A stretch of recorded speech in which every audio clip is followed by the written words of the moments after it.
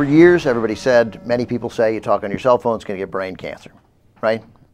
But it's, you know, that's a urban legend, except maybe not. This is a really good piece, an AOL original piece in AOL Health by a guy named Andrew Schneider. He's their senior public health correspondent. Want to give him full credit. 200 million people in the U.S. Talk on their cell phones a total of at least 12 hours a month. It's remarkable that 200 people, we have that many people who have cell phones, just about everybody. Almost everyone admits cell phones emit radiation when they link to the closest tower. So the issue is how much radiation. So he says, amid this confusion, a report from health and safety activists, the government cell phone watchdog, that's the FCC, is putting industry desires before public well-being. No. Not possible. Yeah, couldn't happen. Investigators for a group called the Environmental Working Group, they filed a Freedom of Information Act request for documents showing that last year FCC officials met 3 times, January, June, and July, with representatives of industry groups and corporations, including Nokia, AT&T, Motorola. So the FCC's having these meetings. And interestingly, then in September, things change. The FCC used to have this warning on its website since November 5th of 2009, warning people about their cell phone use. First of all, so it said, consider texting rather than driving, rather than talking. Texting rather than driving. Consider texting rather than talking, but don't text while you were driving. And then buy a wireless device with a lower SAR. And SAR is, I just looked it up, and now, of course, I've already forgotten what it is. SAR is, where'd it go? Don't ask me to help you. I do not know the answer, because I was wrong in my guess at what it was in the first place. I just saw it. I just underlined it. Okay, here we go. Buy a wireless device with a lower SAR. Now, I know, obviously, Wes, you of course know what an SAR is. I do not know. Yeah. SAR is the value of the specific absorption rate from a cell phone, amount of radiation you take in. So that's what they had since November of 2009. But then it changed September 20th. Remember, they had those meetings in June and July. Now it says, the FCC's RF exposure guidelines. Accordingly, some parties recommend taking measures to further reduce exposure to RF energy. The FCC does not endorse the need for these practices. So they've already, after meeting with these guys, they back off. And it appears, some would say, part of at least the beginning part of a campaign to say, don't worry about it. Yeah, let's stop this story about the dangers of cell phone use before it even gets going. I think we should be studying that. I think we should be studying Wi-Fi. I think we should be studying all this stuff. It relates to what's happening in Japan a little bit too, because, well, aside from the obvious radiation issues. But George Bush, the one thing I learned from the George Bush presidency from 01 to 09 was that it destroyed my faith in government. And maybe I shouldn't have had it before, but I did to some extent. And now I just flat out don't, and it's not like that evaporated in any way when Bush left office. So when the Japanese say that things are okay at their nuclear sites, which, by the way, to their credit, they're now not. Yeah. They've told 140,000 people, lock your doors, lock your windows, don't go outside. They don't know what's happening in the plants. Things are on fire. They don't know. The water may be boiling.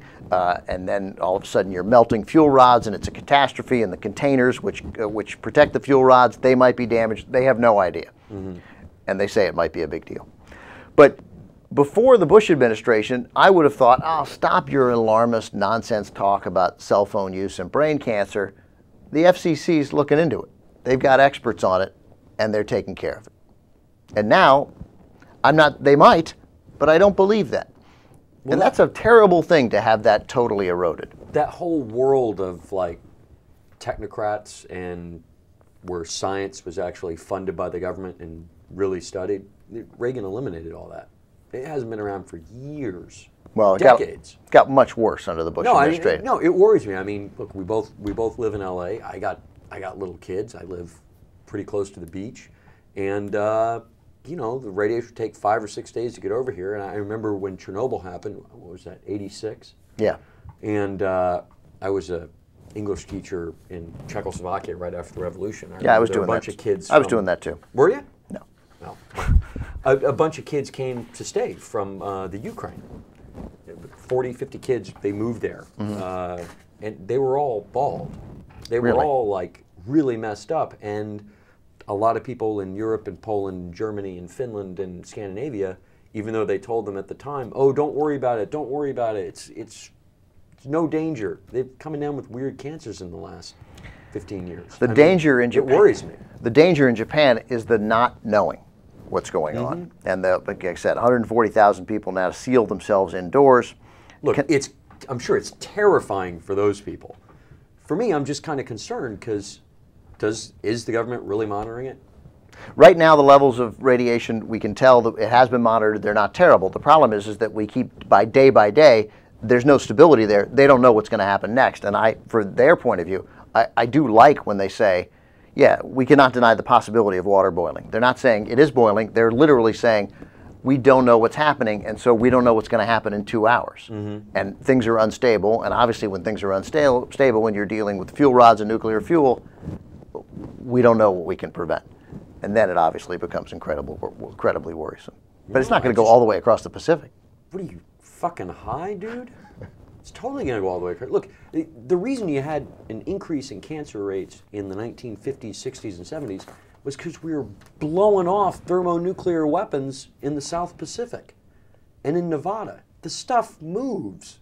It goes in the air the same way coal dust comes down from China and lands in Wyoming. Well, you're a total bummer.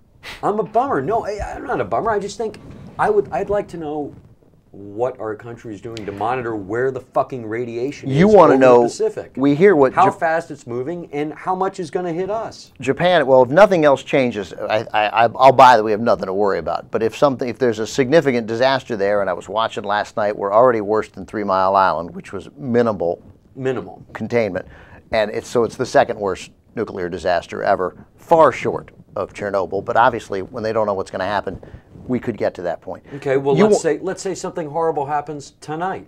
Could happen. Okay, then we have 6 days, 7 days. And you want to know, you want to hear from the president, hey, we're on this. We're on it. Right. But what can you do? Well, there's a lot of fucking shit you can do. We've spent a ton of money on defense.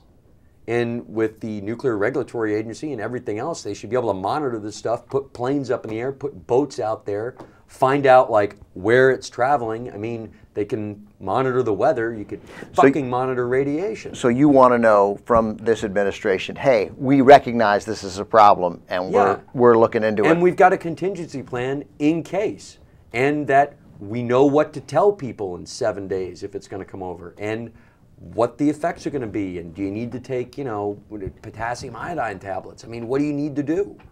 Right, which prevents just thyroid cancer. Like, that's a protection when you're exposed to radiation from thyroid cancer. All right, well, thanks for nothing, man. I feel great now. No, I'm not trying to bum you out. I mean, I'm not saying like panic. I just want to know if this reactor really melts down as bad as Chernobyl, what do we have to worry about here? And like, don't say, oh, we've got it handled, because what governments do whenever there's a situation like this is, don't panic, don't worry about it, it's covered. Because the thing is, you're going to die of cancer in like 10 or 15 years. You don't need to panic. You smoke, though, so. I do, so what do I have to worry about? I mean, I'll be dead anyway.